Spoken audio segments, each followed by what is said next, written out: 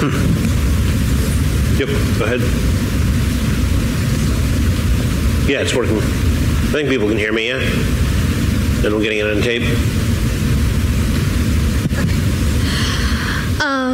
Hi everyone, this will be the last talk in this auditorium for DevConf 2018, and we have Josh Burkus, who's the Kubernetes community lead, who will be telling you how you can be a Kubernetes contributor. Thank you. Thank you. Well, welcome everybody to the last talk of the session, of the last talk slot of the conference. We're going to be talking about contributing to Kubernetes.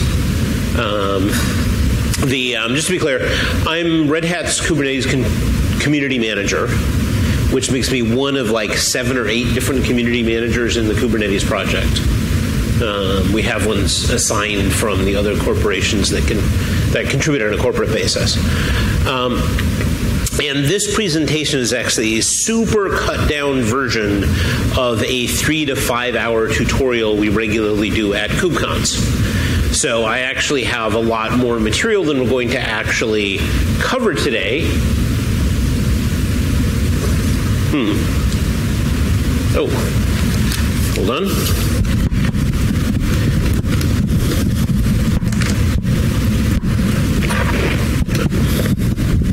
Not all the way in. I have a lot more material than we're going to cover today, so I actually wanted to get an idea of where people are so that we can cover the most relevant stuff. So, out of our small crowd of folks who are here in the room, how many of you are currently using Kubernetes for something serious? Okay. Those of you who actually said you weren't using Kubernetes for something serious, you just learned about it? You haven't done anything with it yet? Okay, just learned about it. For those of you who actually are using Kubernetes for something, are you currently involved in the Kubernetes community at all, like socially or getting help or anything else? Okay. Yeah, kind of. Right. And from that, I'm going to guess is the only actual contributor to Kubernetes we have in the room is the one I already know about. So then in that case, we'll go from the beginning here. So when I first got involved with Kubernetes before the release of Kubernetes 1.0, it was a lot like showing up to ride in your friend's sailboat, where you show up and you say, hey, I want to go out in the water too, and they're like, great, hold this rope. And don't let go until I tell you. And so it was very easy to get involved and end up responsible for a whole bunch of things that you weren't necessarily sure you wanted to do in the first place. If you join the Kubernetes community now, it's more like getting on one of these giant floating hotels that they call cruise ships that host 6,000 people, because we have something over 1,000 contributors. And so part of the idea of this talk is that I'm standing in for Captain Cates here, and giving you a little tour so that this gigantic floating hotel that is the Kubernetes project can be a little bit less confusing in terms of you finding where you fit in. So, there are really 2 basic reasons why people contribute stuff to Kubernetes. Some people are really excited about orchestration or distributed systems or microservices or controller managers or operators or something else, and they want to tinker with those things. And some people are, for example, working somewhere where they have infrastructure that is dependent on Kubernetes, and therefore they need to change something or they need to make sure that something keeps working. How many people here are here in the room because they're in the first group? Okay. How many people are here in the second group? Okay, wow. So a lot of, how many people in the second group work for Red Hat? So is that most of you? Yeah, that figures. So, okay. So there's both of those, and those are both completely valid reasons. Like, we're not, expecting one group to be the other group. And some people both apply, honestly. But So I actually put together the new contributor workshop with Guinevere Sanger, who also gives it at some of the Kubecons, and she has this great story where she got actually involved only late last year, and she started out by jumping onto GitHub and filing an issue that our contributor documentation was horribly out of date and completely disorganized. 3 months later, she was the lead author for our contributor guide, which, by the way, there's that link, kdas.io community contributors guide, readme. I've got, that's right here, and that actually covers in text form a lot of the material that I'm about to go over right now. So that is where you would follow up on this presentation to find out more. This can happen to you too. So how we can break down what happens when you want to contribute to Kubernetes into sort of 6 steps. One is, we're a foundation project, we have a CLA. For anything you're going to do in GitHub, which is more things than you would think that would be on GitHub, you need to sign the CLA.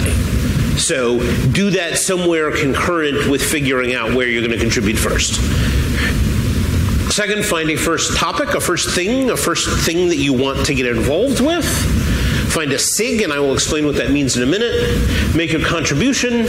Spend a lot of time arguing with bots, because we rely on bots for GitHub automation heavily, and then become a Kubernetes org member. And then there are steps beyond that, but this is the beginning. This is the first contribution dates.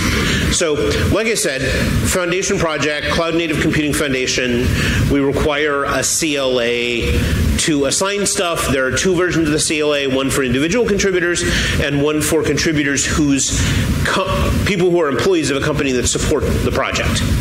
And it's fairly straightforward. There's an automated process to signing it and submitting it. Next, and this is the more fun part, you want to figure out where it is you're going to contribute first. What is going to be your thing? And there are a lot of things to choose from. Now, there's a bunch of things. I mean, some people just want to get involved with the project and want to improve things and that sort of thing. A lot more people get started where they need a specific thing from Kubernetes. So anybody here actually jumped in, like maybe even they came in here because they already maybe filed a bug, or they're thinking of filing a bug around something that was broken with Kubernetes? Anybody? Okay, haven't gotten that far yet. Yeah? What was it? Not filing a bug, but just sort of like configuring things that we're solving with like Rancher or other things. Yeah. Kubernetes to do like LDAP integration and make Kubernetes enterprise. Basically, is like, hey, we've got Docker Form clusters that we pay money for, and our Kubernetes clusters don't look like it, and it's hard to make them look like those things. So okay. The tools already exist. It's just a pain for us to figure all that. I don't know if that answers your question. Okay, yeah. So it's a pain to figure out how to configure Kubernetes as part of your larger system? Right. Yeah. Also, we're at this conference, so the answer might be OpenShift, hey, can you do some of that? I don't know. Well, that's fine. This is actually all about Kubernetes, honestly, this whole talk. It's about the upstream project.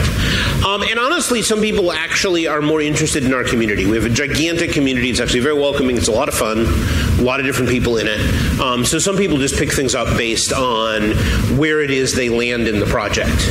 And they're like, oh, I'll work on that. And you can do any of those things. What is this? Oops. Okay.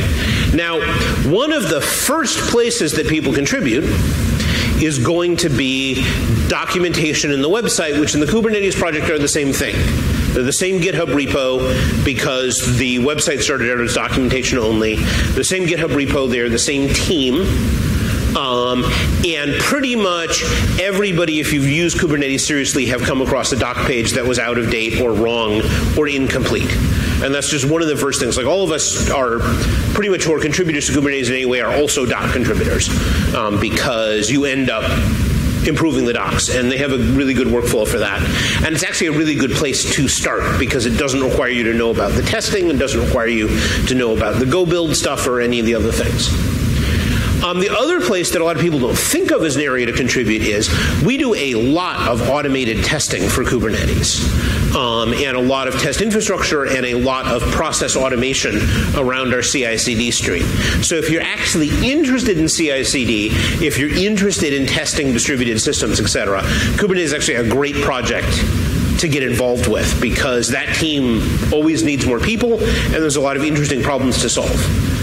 And then, of course, a lot of people contribute to the Kubernetes code.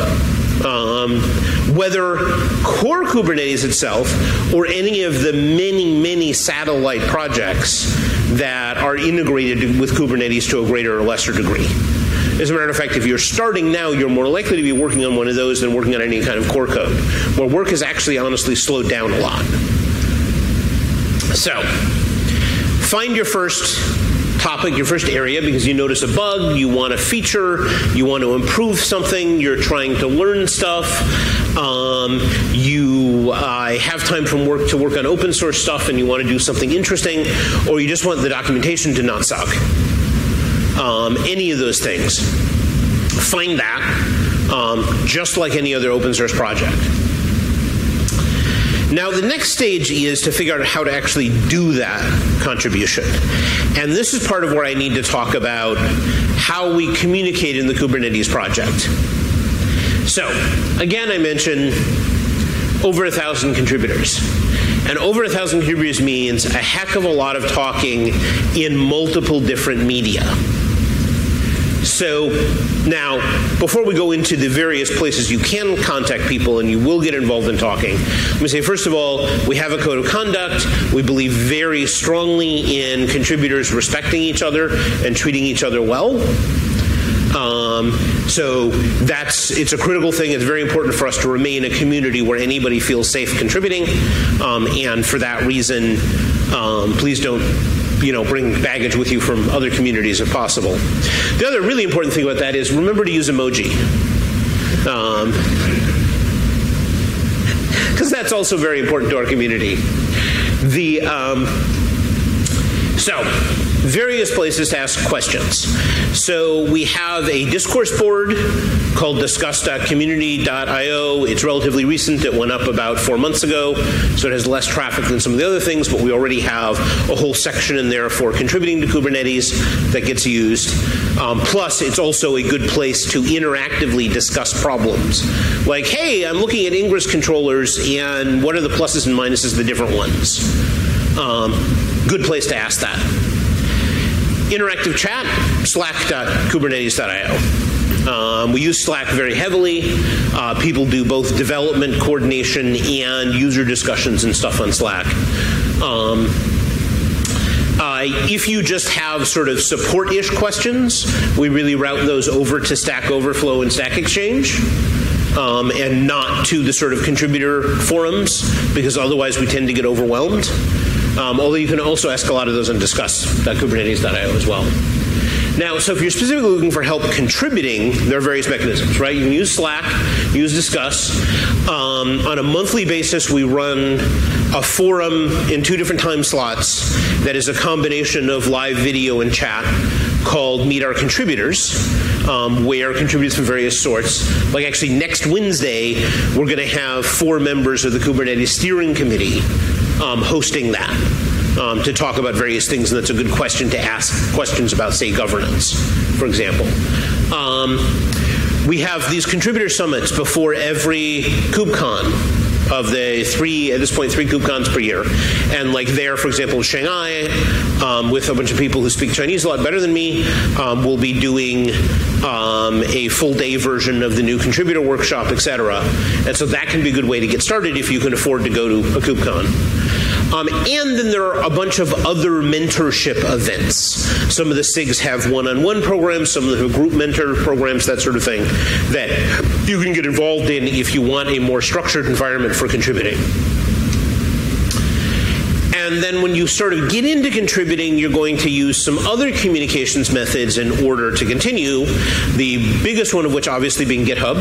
GitHub issues and PRs, a lot of actual project communication goes on through those, including design discussions and that sort of thing. Like the way somebody, like if you're going to design a new API, you'll post either, depending on how far along you are, an issue or a PR, and then people will discuss it and pick it apart and a lot of other things until we nail down what we actually want. We also do a lot of video meetings, usually via Zoom, because that's been the least bad video conferencing platform we've been able to find. And this includes regular meetings for SIGs. And again, I'm about to explain what SIGs are. And then, of course, we have face-to-face meetings, and we have developer meetings around the Kubecons.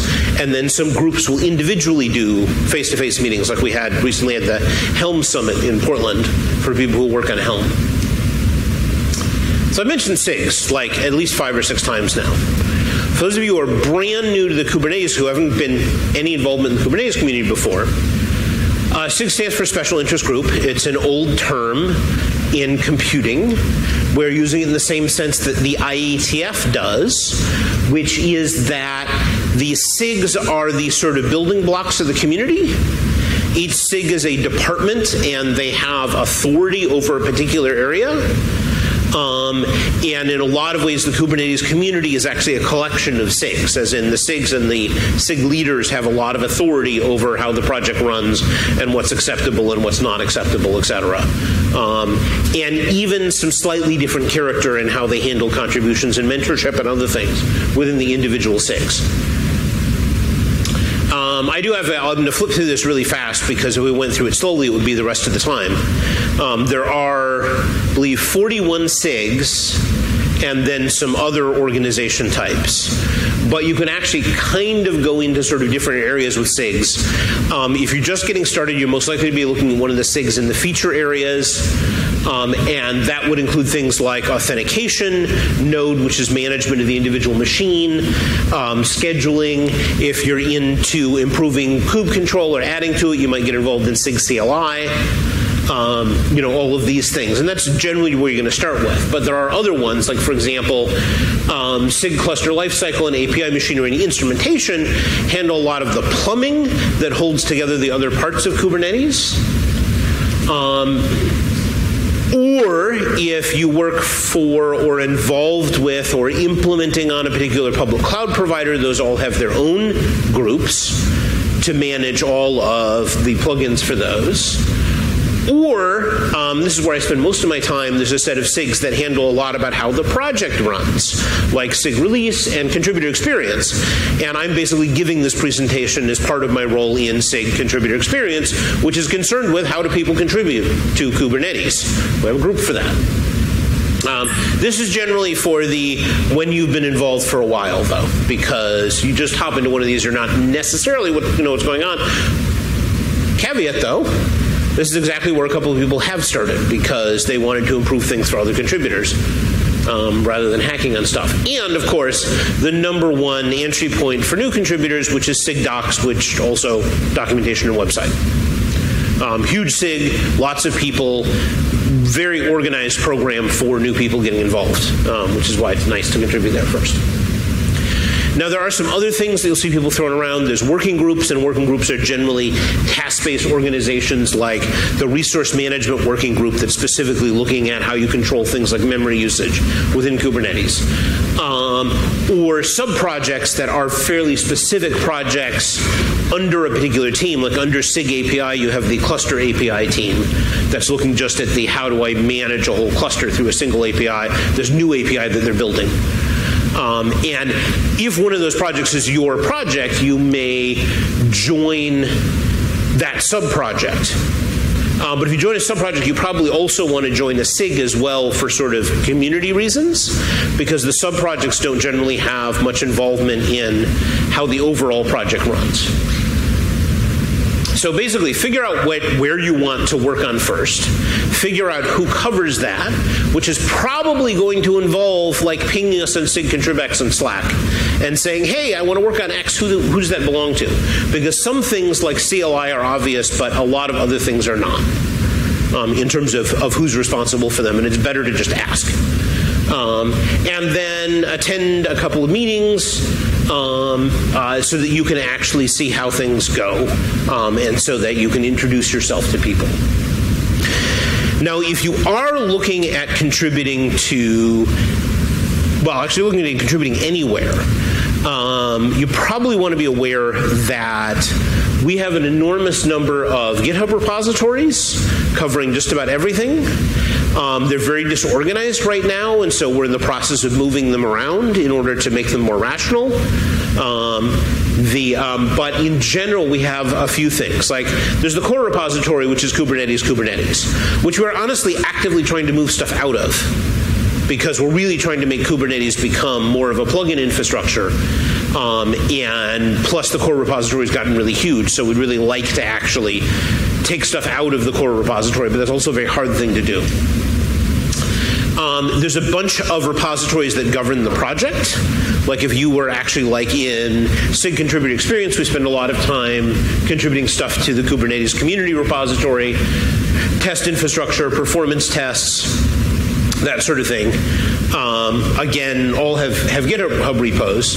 We have the docs and website, which is starting to branch out. We have the main K website. So if you look for the documentation repo, you're not going to find it. The repo is actually called website. And then we're starting to have separate translation repos for things.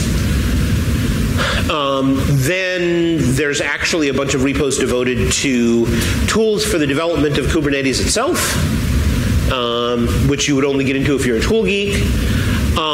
Some of these you might actually use. There's this thing called staging repos, which are actually portions of Kubernetes that are broken, mirrored onto a separate repo for ease of development. So if you're actually working on things like the API server, you're actually likely to spend a lot of time working with a staging repo instead. And then some of the SIGs have their own repos, but most of them don't. Most of them have their own directories within the main repos and other things rather than having their own repos. And a few of the cloud providers have their own repos, but not all of them do. So, for any of the things. And then, remember how I said, if you're starting to contribute in code, you're actually a lot more likely to start with a satellite project than you are to start with the core project at this point. And so there's a whole bunch of repos for there, some of which are in the Kubernetes namespace, some of which are not. And also the Kubernetes SIGs namespace, which is where a lot of the sub-projects are. But again, if you're into a lot of these things, you want to improve Helm, you want to improve Minikube, you want to improve the installation experience, something like that, you're actually going to be going to one of these satellite repos. Now, one of the important things to know about all of these repos is that the project allows the developers who manage a particular repo a lot of leeway in the workflow of that repo. So we have a whole lot of writing, like in the contributor guide and stuff, about how stuff works. But by how stuff works, we mainly mean in Kubernetes, and a few of the other core repos that are under central project management. If you're actually contributing to something like Helm or COPS, you may find that the workflow there, in terms of how things get approved, how things get reviewed, et cetera, is very different. Have to find out how it's different interactively. Just be aware that it will be different. Now, one thing that we are enforcing project-wide, but is not yet complete, is the use of owners files. Putting owners files in project root and in every directory so you know who's responsible for a particular piece of code. And if you are getting started contributing, these owner files are extremely valuable to you because you're like, hey, I'm really interested in adding this extra interface to this particular thing. Who do I ask about it? And the owners file, look in the owners file in that. If there isn't one in that directory, look up the directory root. Find out who's actually involved with it, because if you can ping individual names, you're more likely to get a response than jumping on a SIG's channel and asking the group at large. Because often as not, the person who actually has the answer for you is in a different time zone, and if you don't tag them in your question and they get online 11 hours later, they won't see it. So use those owner files to look at it, and later on you will need the people in that owner files to approve your work. So better to make friends with them now. Now, The first place that you get started contributing often is actually through issues. And I know every project says issues are a contribution, but in Kubernetes we really mean it, because one of the terrible things about distributed systems that take lots of plugins is the combinatorics on the different things that we theoretically support are really insurmountably large. You know, we have this giant testing group and hundreds of automated tests, and they still cover less than 10% of how people actually use Kubernetes.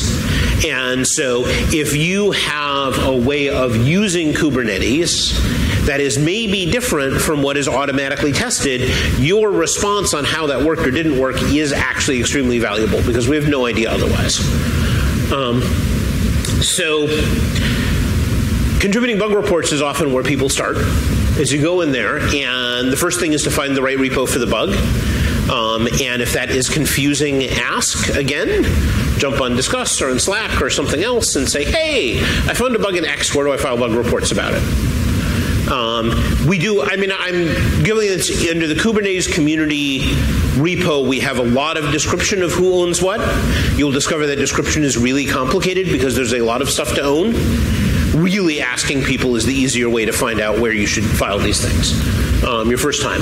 Create a complete and detailed bug report, and then very, very important, follow up when people respond to it. Because if you file something and you don't follow up, chances are it's just going to get deleted as won't fix, because people don't have enough information to help anything. So get some example of, you know, a complete technical bug report. We also accept bug reports on community process things and things that are not technical. Also, if you want to change things about Kubernetes, like say you want to support a new driver or support a new API or something else, add a tool, other contributors are going to want a specification for that, and you will create that specification in the form of an issue. Create an issue of kind Kubernetes, of label kind feature, and give a spec for what it is you want to change and how and why, and again, follow up to the responses and the arguments and the discussion that you get on that. And then the proper workflow is you then go from that, when you get more or less agreement on that issue of what's going to be done next, then you write the docs or work on writing the code or whatever in order to create a pull request for that. Now, I'm not going to go into this in detail.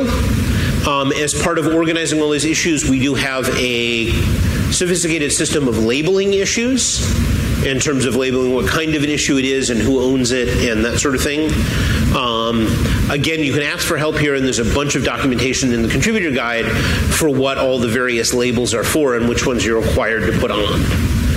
Just know that you will be required to put on some labels, and then other people more experienced in the project will be putting on labels for you. Now, follow up with all of that. And here's an important thing. When you find out what SIG or work group or whatever owns the area that you want to contribute to, follow up with them socially, on Slack, on a mailing list, in a SIG meeting, so that people in that SIG are aware of the thing that you want to do, because otherwise stuff can languish for a really long time without any attention. Because we get, I don't know, whatever it is, 1,000 issues a month, something like that. Documentation I talked a little bit about in these terms and contributing to documentation. Really good place to get started. There's a website, repository. They're very responsive via Slack. It's a good way to actually connect with the documentation team.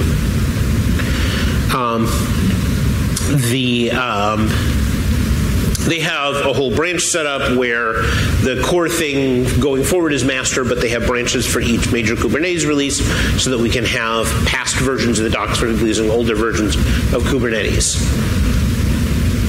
Now, once you have an issue that you have consensus on, then you're going to be looking at actually creating a pull request.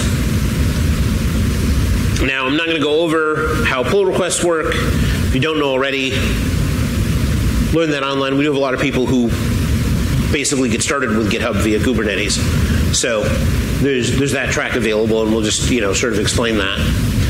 What I would say more is when you're looking at stuff like, for example, say the issue isn't your own, but you're saying, hey, I want to get involved with Kubernetes. I want to find out how stuff works. I want to find out how the API works so that I can contribute my own thing to it later. So in the meantime, let me do some stuff.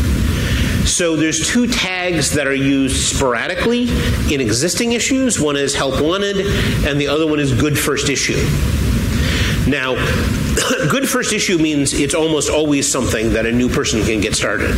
Issue maintenance is a thing, so do double check that it's still a valid issue at this point, on Slack or otherwise.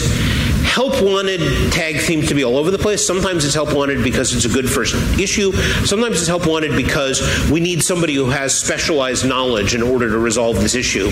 In which case, unless you happen to have that specialized knowledge, this is not actually a good place for you to start.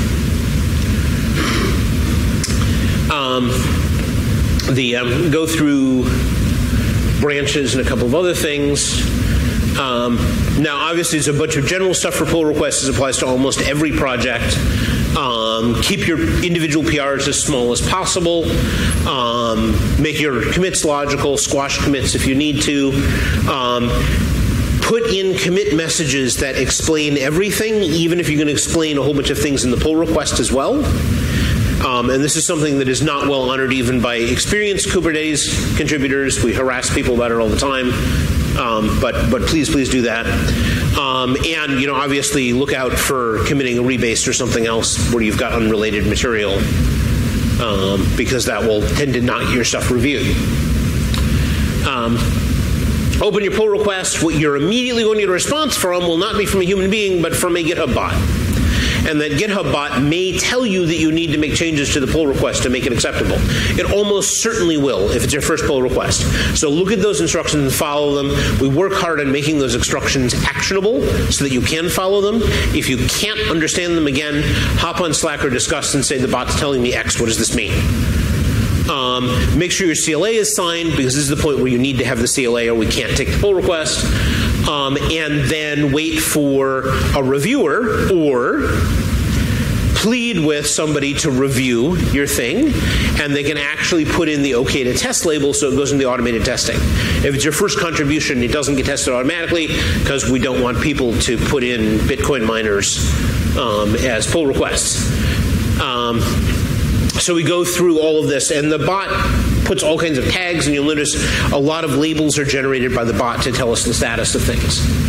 It's really a very heavily automated project. We're making up for all of GitHub's many limitations with bots. You can talk to the bot. You can assign things. It'll tell you have to assign something to a SIG, and you do that with these / or / instructions. Also, if you're going to have fun sometime, put in the forward instruction woof or meow. Just do it. Follow up on your pull request. If your pull request is not getting reviewed and you found out which SIG, first of all, if it's not assigned to a SIG, it will almost certainly never be reviewed. So find out what SIG it should belong to, make sure it's tagged with that SIG, and then go to a SIG meeting and get yourself on their agenda to say, hey, I submitted this, can anybody take a look at it? Be polite. A lot of new stuff into the project all the time, and sometimes you do need to actually get it in front of a person. Look for failing tests and fix the reasons why they fail, and then discuss and obviously be nice. If you start shouting at people, most likely they're just going to close your PR. And if they're not being nice, then come to SIG Contrib-X and we'll work it out. And then, get your stuff merged and then you're a Kubernetes contributor, which is awesome. Once you're a Kubernetes contributor, or even if you joined a team and taken on some volunteer responsibilities but not actually contributed anything yet, apply for what we call org membership. This is as in GitHub org, etc. It's like your sort of first step on Kubernetes ladder. It's basically saying, hey, you're a real person and you've got some commitment to contribute to Kubernetes. It means that the bots will listen to you more, among other things. And it's also the first step on what we call the contributor ladder. And we are very, very interested in moving people up this ladder because particularly on that approver and owner level, we do not have enough people. So we would really like people to move up from member to reviewer to approver to owner so we have more maintainers of our rapidly growing code base. So we want to help you move up that way. So basically get there. Now one of the things is the process for asking for org membership changed recently from a process that depended on email to one where you open, file, and issue against a repo. And we're still working out some of the details of that. So if you're doing this next week, it could be a little janky. Just, go to the org repo, file an issue request and issue and say, hey, I should be an org member because X. Preferably find someone else in the project who will endorse that via whatever of our many discussion media that you have. You can get help with contributing. Again, SIG Contribx, meet our contributors on Slack, discuss.kubernetes.io, all of the general events. You can even join a structured mentorship program, and again, the place to ask about that would be on SIG Contribx. And most of all, remember to make friends. Open source is fun. It's often chaotic. People are contributing to Kubernetes because they like it and because they're enthusiastic about it. And if they hurt your feelings, they probably didn't mean to. And if you see something that's broken or needs fixing or whatever, treat that as an opportunity. And most of all, talk to people. So, we are at the end of our time slot. Yeah? Yeah, take a couple of questions. And please do use the mic. I realized from the other speakers, I have an air conditioner directly behind me. So I can hear him, but really nobody in the back.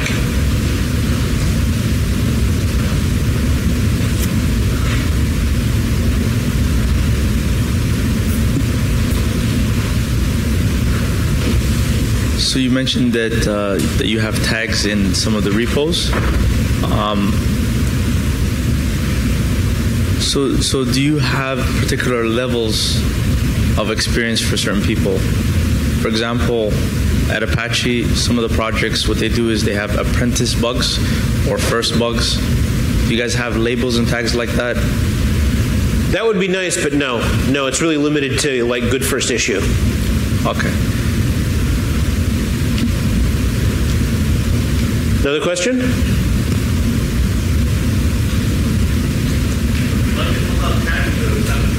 Yeah. I mean, our big issue is even with good first issue, we have trouble maintaining those because the problem is that stuff gets tagged good first issue.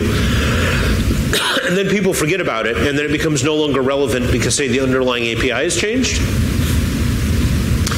And that's why I said when you find a good first issue, if it was filed more than a few weeks ago, do double check that it is still valid. So, maintenance of things that have been open for a long time is always an issue.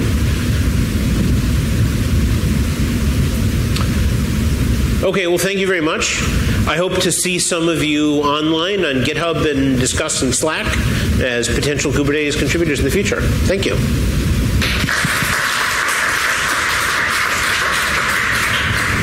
Thank you all. So we'll be skipping over the afternoon break and heading straight to the closing ceremony. We do have some fabulous prizes to be given away. There will be a trivia game conducted, so please be there. Thank you.